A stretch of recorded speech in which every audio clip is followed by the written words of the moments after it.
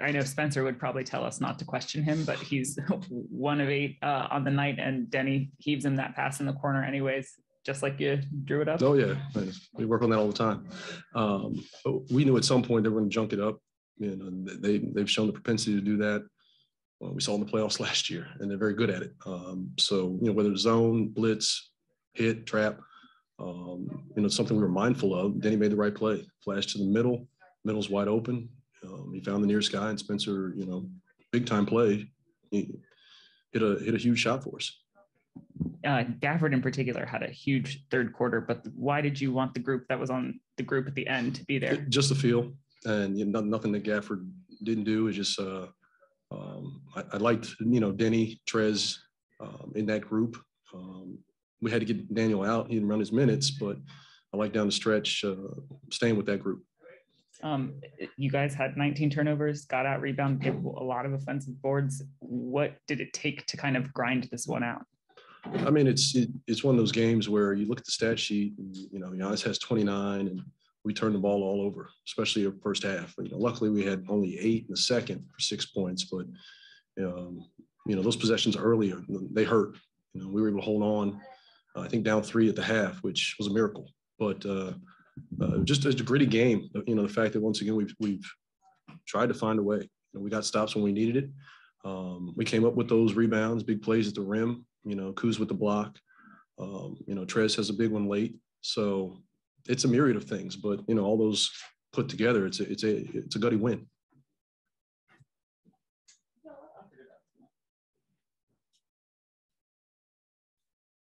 How did you think Bradley played tonight? I thought he was great.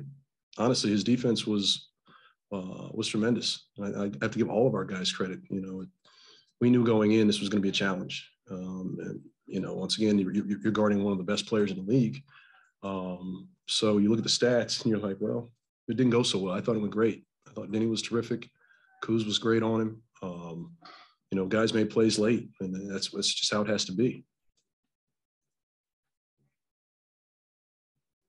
3 of these quarters were pretty closely contested. That third quarter, you guys won by 12 points. What kind of led the spark for you coming out of that? I think just our overall urgency to start the quarter. You know, we had the momentum going, and we kind of jumped out a little bit, which helped give us a cushion. We didn't sustain it so much, but, you know, we started to make shots and found a rhythm with what we like, given with how they were guarding us. So it's something we can kind of stick with and exploit to a certain extent. When you have a first half like that, where you guys have 11 turnovers, what's kind of the message to the team to clean up? Oh, you know, you showed some of the clips, and, you know, some of those plays are high risk, high reward. And they were great with their hand activity, the deflections, just giving our guys, you know, insight of what to look for. Like, we're trying to force this one play, but the play is behind that. And I thought we started to find that a little bit in the third quarter. And what does it say about Daniel Gafford's abilities, his potential, that block that he made on Giannis to trail him the whole drive with that play? It's very few people can make that play. You know, we've talked at length about his ability to do that. It's special. And when he's locked in and he can do that without taking himself out of position, you know, where there's purpose behind it and he's in the right spot early, you know, at times, and it's tough, you know, the amount of shooting they can put on the floor, you know, not just this team, but a lot of teams, those stretch fives, you know, he gravitates to the rim. And I think that's just in his nature. He's able to make those plays, but I think as we've gone along, he's done a better job of playing with purpose and understanding when to go and when not to go. And being more mindful of that. From your perspective, what kind of adjustment do you think it is for Brad to be playing now with seasoned veterans, people who can down the stretch of a close game in multiple ways? I'm sure there's a level of comfort, you know, knowing that he doesn't always have to be the guy. He's going to attract attention no matter what he does. And at times, and I'm sure he's aware, he has to, you know, absorb that, you know, that pressure, and knowing that he can get off of it and trust someone else to make a play. I understand that I am not saying that he had obviously, but Not yet. Not yet. But I mean, it's 2-time MVP. He's got no doubt. With minimal help, some help, but with minimal help, how do you think he handled that all of it, defending without fouling, putting the body on, test, all of it. No, I think it was he was great, and I know it's not fair to say, hey, it's all on you, Denny, but he had a number of really good possessions where he was able to just wall up, absorb that contact, not get over anxious and make plays over the ball or get himself in foul trouble. There were probably like 5 or 6 plays throughout the course of the game. I'm like, man, that's pretty good. Even if he does make a tough shot, that's great defense. If he can do that nightly, we'll live with it. Do you think he's getting that the offense may come and go, but that's how you can earn minutes? Is that? Absolutely. If you do that every night, you will earn minutes. And, obviously, when we do defend at a high level, it allows us to get out and run. I think that makes for easy offense for everybody.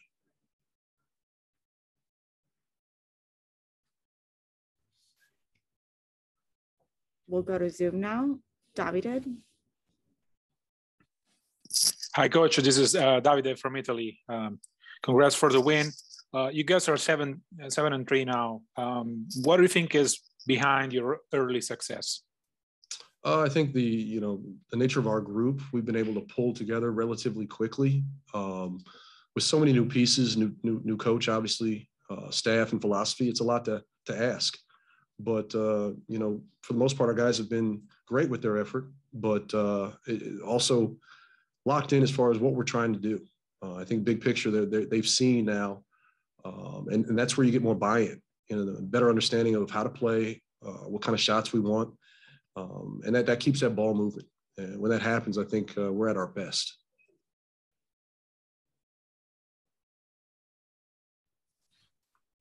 Wayne.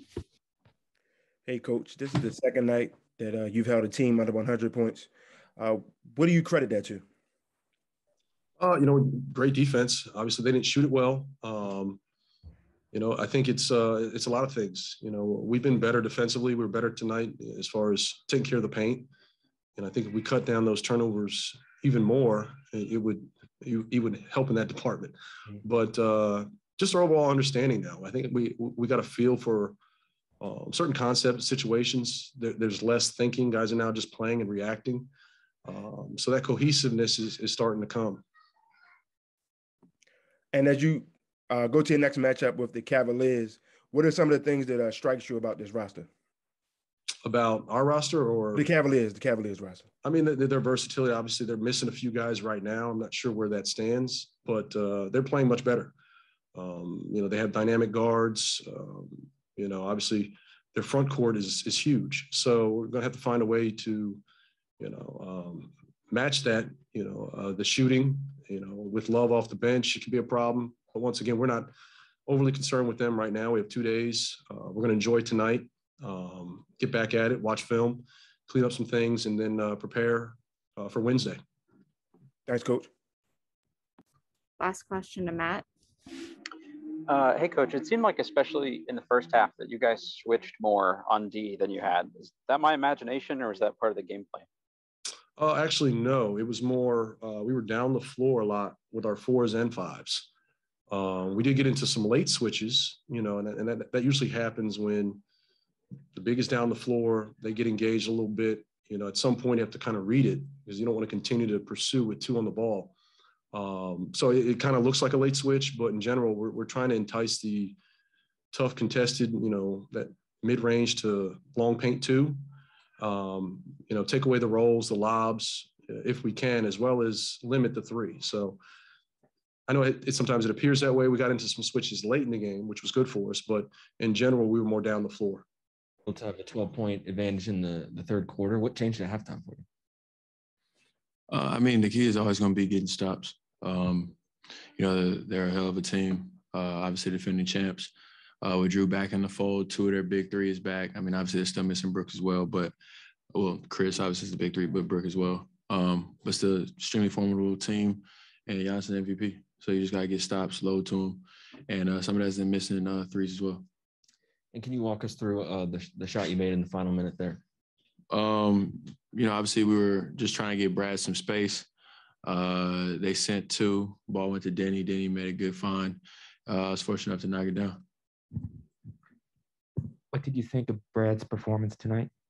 Oh, big time. I mean, but that's what you expect. He's an all-NBA type of performer. He's averaged 30 in the league now, multiple seasons in a row. So, you know, we need him to have big performances like that for us to be an elite level team. What kind of lift did it give to the team, the shot clock violation that the Bucks had in the first half, where I think he was hounding Allen, and Wes, I think, gave him a high five. Yeah. Normally reserved to Wes Unseld Jr. Yeah. Oh, I mean, anytime you have big time effort plays from your star, it's a huge for the team, just because we see him out there giving his all. So obviously it inspires us to do the same.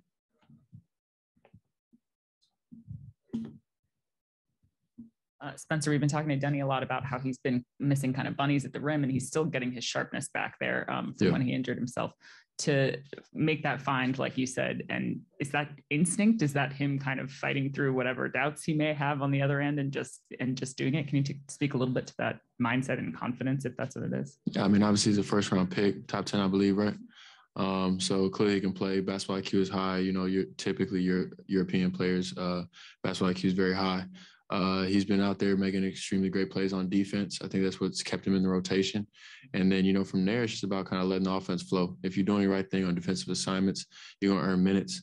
And then from there, like, just make the right basketball play. If you miss a bunny, like, you're in the NBA, man, like, you're going to make those. Like, you know what I'm saying? I tell them all the time, like, don't worry about it. Like, you know, everybody's missed layups before. So it's not a big deal. If you couldn't make a layup, you probably wouldn't be in the NBA, bro. So it's not that big of a deal, but that was a big play on his end. What is your kind of style of, I don't know if you want to call it mentorship there. Like, we see Trez out there kind of barking and talking all game, and we know how Brad works. How do you communicate with guys like that? I'm pretty much just like straightforward to the point. I don't really get too high or too low. I feel like you guys seen it now with, you know, big shots or whatever. And then also in terms of talking to people, you know, I think when Denny got that tech when we were up 25, I told him, I was like, yo, bro, look, don't do it again. But if there's any time you was going to do it, right now it worked. Like, that point don't matter. You feel me? But I'm not paying your tech, though. It was stupid.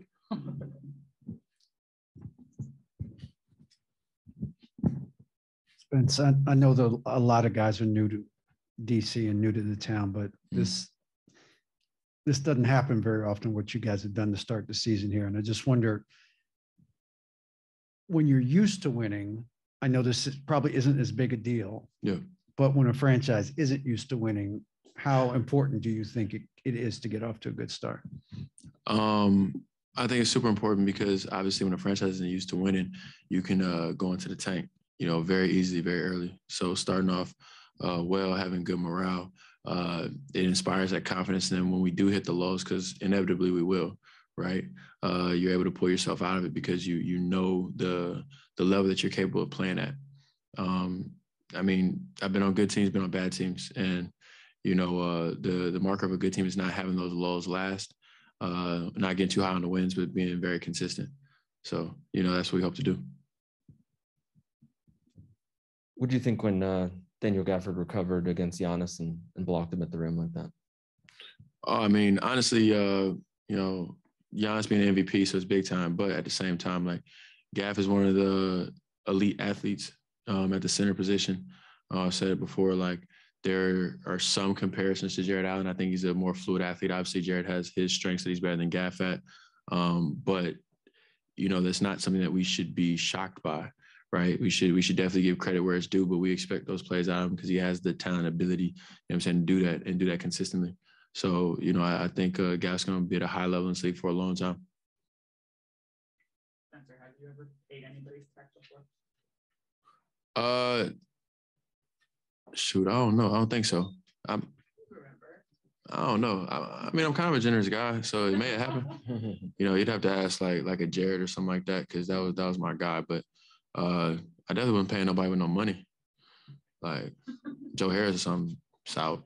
Brad, dumb out. No problem.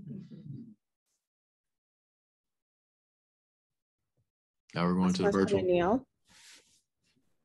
Hey, Spencer, you touched on it a little bit, you know, never get too high, never get too low in a game.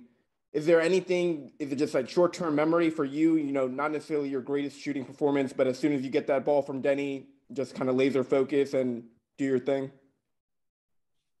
Hey, look, man, I told y'all when I got here in training camp, and I also told y'all after like the second game or something like that, if we take out the season I was hurt, I've been one of the most clutch players in the league, period. Like, that's what it is. Ain't no fear, man. Like, at the end of the day, a lot of people get all scared and whatnot, and they be like all nervous because, like, they think about missing it or whatever. Like, I feel like I work harder than everybody else. So, like, why should I be scared? Like, I tried my best. I gave it my all. If I miss, I miss. And so, honestly, I don't really care. And that's why it be going in, I feel like. Because a lot of people get all like, uh-oh. And that's when you miss. So, I hope to continue to be clutch for our team. Like I said, back then, it's Brad's play to make. Today, he passed the rock to Denny. Obviously, it found me in like the, almost corner. And you just shoot the ball, man. Like, I got a son. It's bigger things in life. Appreciate it, Spencer. Honestly, it was our defense. I don't know. I didn't look at the box score, but I know we made it tough on them. It's a team that loves to get in the paint and kick out for threes. Giannis is really talented at that. He's really good at reading defenses. And we threw a bunch of them at him. We threw some doubles at him. We went one-on-one solid straight up against them, put bigger bodies on them. Everybody that guarded him contributed. Started with Kuz, Gav, and Denny came in and closed it awesomely. So I think just making it tough on him. He's going to get his numbers. He's going to get his boards. So just really making it tough on everybody. And then offensively, the ball is flying again tonight. The block that Gafford had on Giannis, coach said that's a play that not many people can make. Mm-hmm. What was your perspective as you saw that happen? Coach is right, because not everybody has the same body type as Giannis. He's a freak athlete, and obviously, no pun intended, but his name. It speaks for itself. But Gaff is a freak too. Gaff is a freak athlete.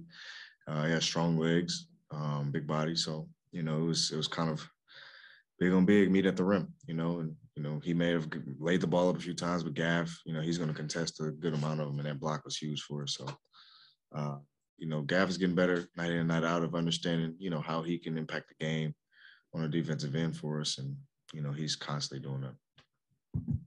Brad, how are you feeling with the adjustment to playing with new teammates, particularly new teammates who are seasoned veterans who can contribute when given the opportunity?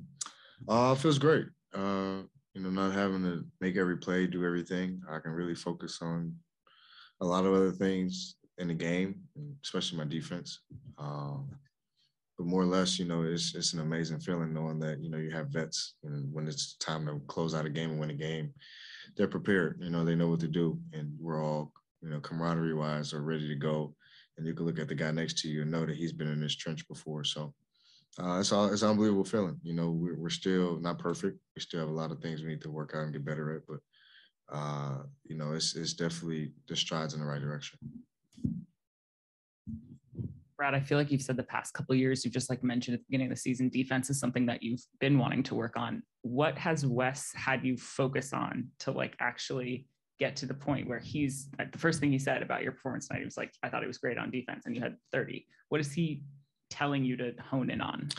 It's really not anything he's telling me. It's kind of me challenging my mentality, because I can defend, and I know I can defend, and it's just a matter of just doing it. Coach has his schemes, and he has his methods of how he wants us to guard, and he challenges me just like he challenges everybody else. But I know I have to, at the end of the day, I still have to get in the stance, and I still have to want to defend and guard. So ultimately, it's me, just getting out there and just taking that challenge, accepting those challenges, and getting into a stance and getting the job done. Because we have guys who can score the ball. If it's not my night, we have guys who can score the ball. We have guys who can make plays. So I have other areas in the game in which I can really dial into and focus and get teammates involved. We've talked to you after nights where you've had 40 points, 50 points, whatever. What is your, I guess, level of like physical effort feel like after a night where maybe you don't have to score all those points, but you are playing more defense? You have help on both ends. Like, no, are you more tired? Like, it's still tiresome. Like, people get it twisted. Like, playing defense is tiresome. That's very hard. It's very hard to do. And that's why it's a mental challenge, because you have to stay in the stands and stay engaged for 24 seconds, and God forbid they get offensive rebound, they get 14 more, so it's understanding that, and, how can you create an advantage for you and your teammates? Obviously, we know Giannis is a very ball dominant guy. He's we have chances to load up off of them, and it kind of gives us that little breather of not having to guard guys who dribble all the time. But just his pressure and the pressure of the team, and they cut hard and they screen hard, like it still wears you down. So I still feel like I played a playoff game tonight, but at the same time, I do feel good. I feel my body feels great. Brad, it's still early, I know, but you guys are winning in different ways pretty much every night. And when you see something like tonight, when Gafford blocks Giannis and Kuz has a block in the fourth quarter, and Denny makes the right read and the right play, and Dinwiddie knocks down the three to kind of put the game away. What does that do to your belief system about this group and what's possible? A lot. I mean, because I can speak on Denny. I turned the ball over late in the game. Denny cut. I threw it to him. I feel like he was a little too far, and I think Pat jumped the ball and stole it. The same play, he jumped me again. I hit him in the middle. He came a little bit closer, so he met the ball. And I trust everybody. Doesn't matter who's in the game. And at the end of the game, it required me to do that more, get off the ball. I already turned it over more than enough. So being able to trust my teammates in those situations I wish I could really explain how it feels, but it's amazing, because it shows our growth and our maturity. Because in years past, we wouldn't close out these close games. We would fumble it, find out a way to trick it off. We really locked in, buried in. One, got stops, and then two, on offense, we took our time and make sure we executed. And got a big shot by Spence.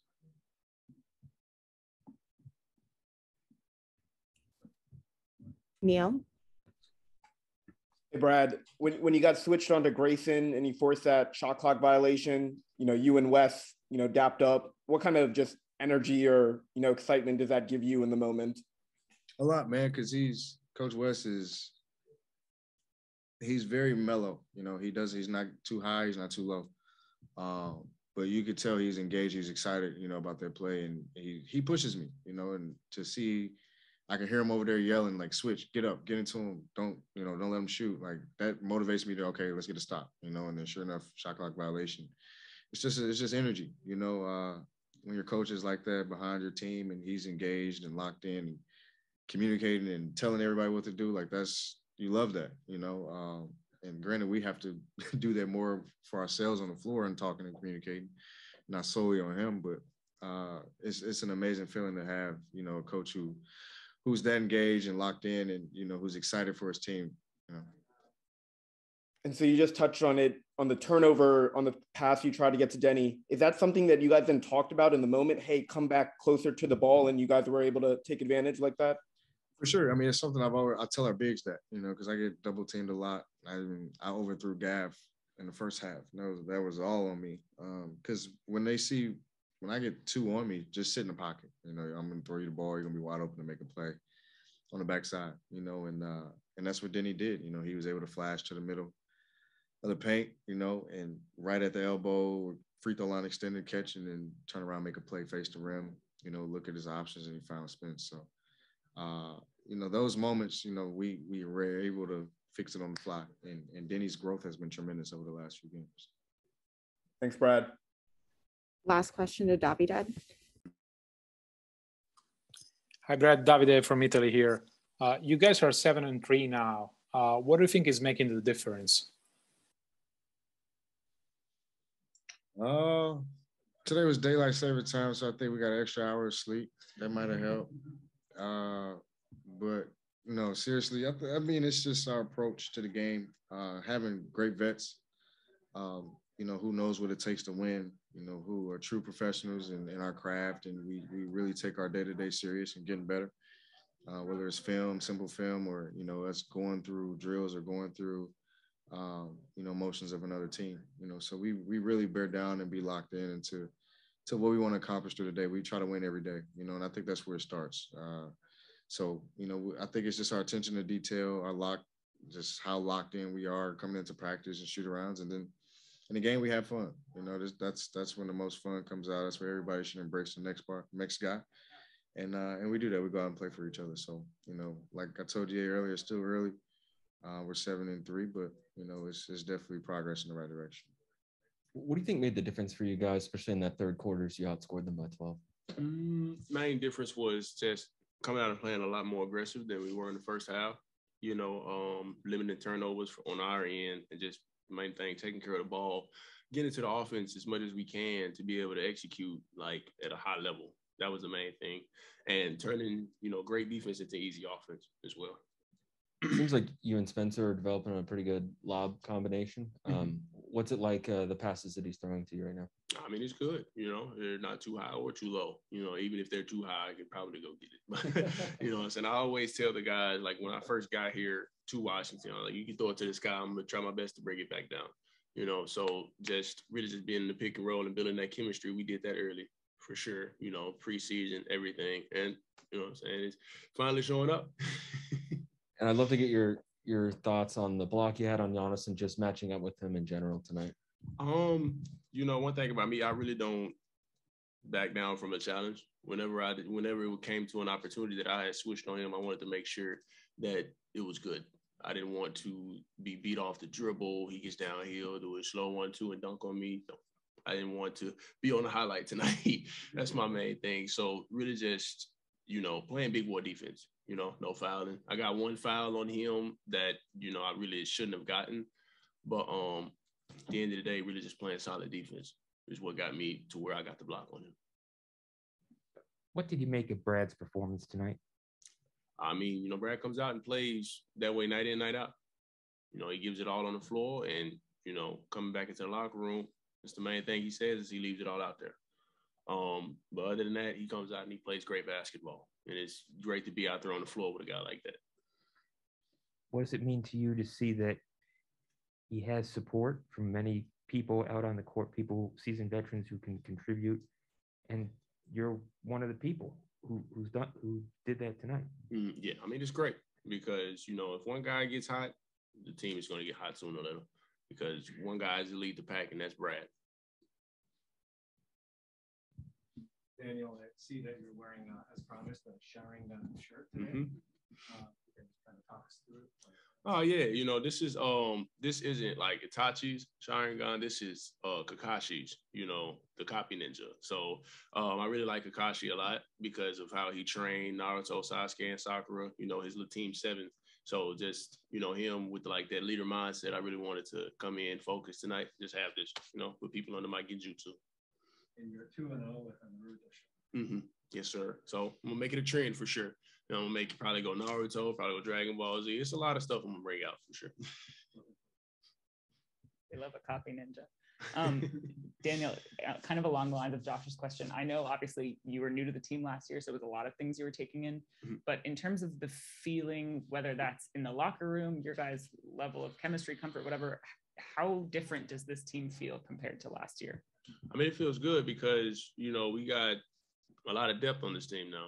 We got a lot of seasoned vets. We got a lot of guys that's been in the league for a good amount of time. So we got a lot of experience.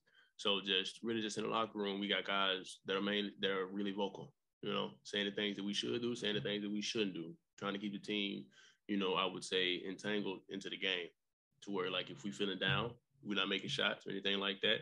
We come into the locker room and we adjust and we have the guys talking and we figure it out to come out in the second half to be able to play as a team and play a lot better on a higher level.